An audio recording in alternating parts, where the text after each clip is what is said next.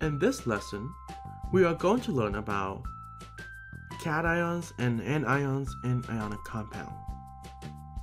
Well, first of all, we need to know that ionic compound is made up of cations, always, and followed by an anions. So these are the two components of any ionic compound.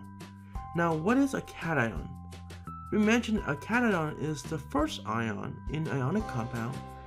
It is a positively charged ion. So you look at the T right there. That T kind of indicates to you that a T looks like a symbol of a positive sign. So if you don't remember what a cation is, if you don't remember what a cation is, think of the letter T that reminds you of the symbol sign, that reminds you of the positive sign. Now, what are the common cations? Remember the metal monatomic ions on the periodic table, including the hydrogen that has lost electron. Those are the cations. Or if we look at polyatomic ions, we have two positive polyatomic ions here, ammonium and hydronium. In order to identify them, you need to know what they are and what they look like. Okay? Then we move on to anions, which is the second ion in an ionic compound, and it is a negatively charged ion. If you don't remember an anion is a negative, look at the word anion. See how the N right there? That represents a negative. Okay? So that's how you know anion is negative.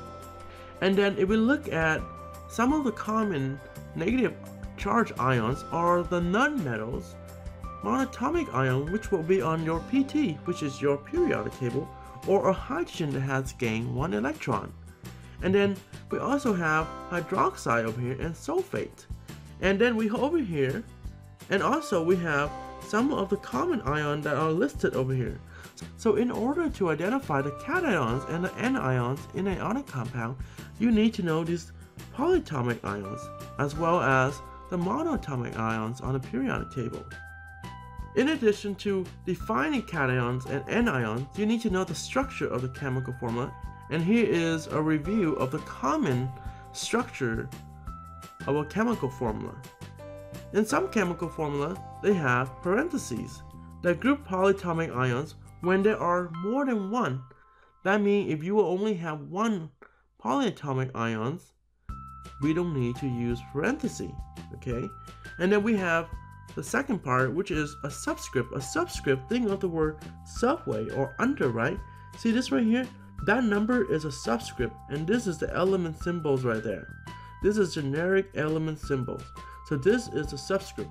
What is so special about this subscript is that it indicates the number of atoms of a specific element. So in this case, it tells you how many of that elements are there in this chemical formula.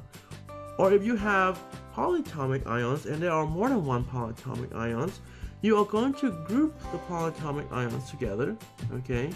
And it will be grouped by this parentheses up here, as we mentioned before. So keep this in mind as we do some of the example problems below. First of all, let's look at this example. We know that the first ion is the cation, and we realize that this is aluminum in group 3A on the periodic table. Okay, so therefore this whole entire thing right here is your cation, which is aluminum. But how many do we have? How many aluminum do we have? See that subscript right there? That's subscript 2.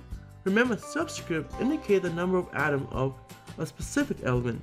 That tells you there are 2 of aluminum. Okay, and now we know the charge for aluminum is Al3+ because it's in group 3A. So therefore, this compound has 2 cations of aluminum 3+. Okay, and then next to the cations, or the remainder of the formula, the first ion is a cation, the second one must be your anion. So we know oxygen must be the anion.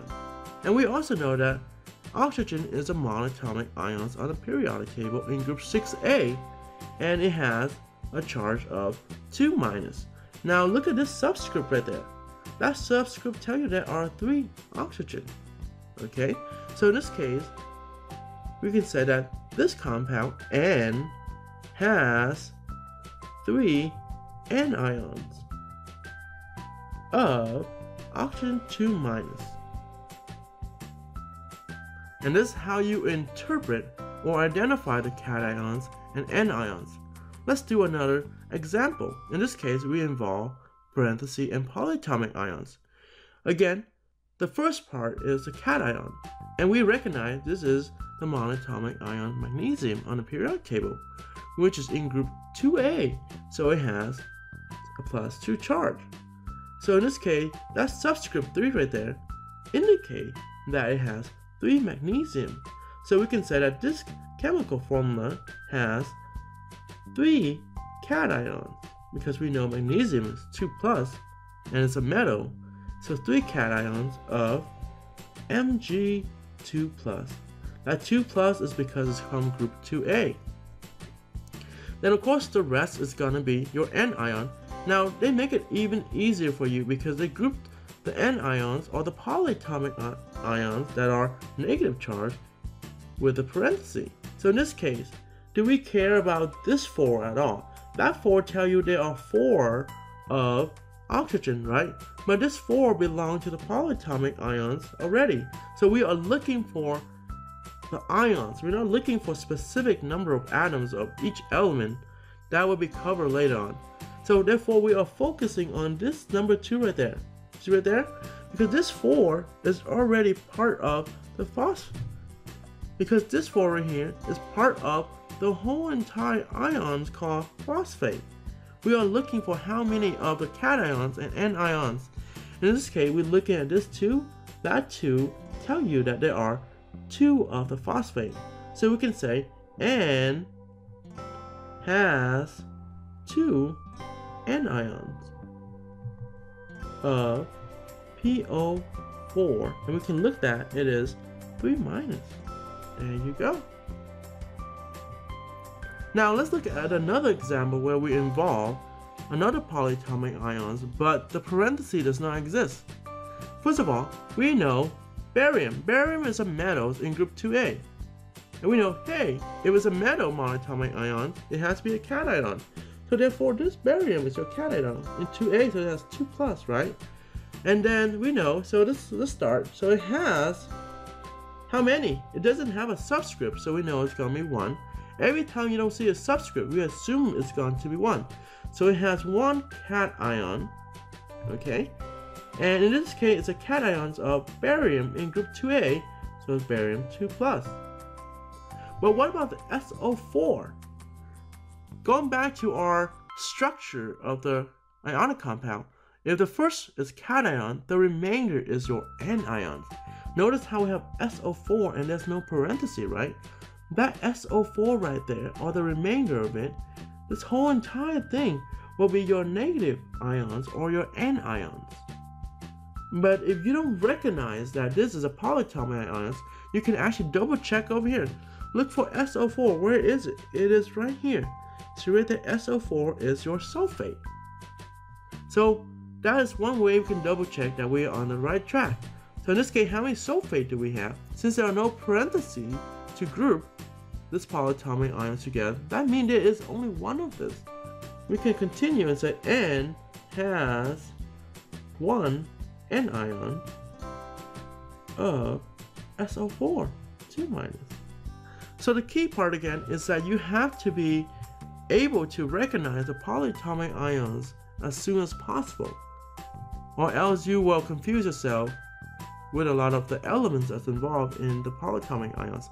Let's do another tricky example where we're going to use the same polyatomic ions, because I want you to realize that polyatomic ions does not necessarily group by a parenthesis.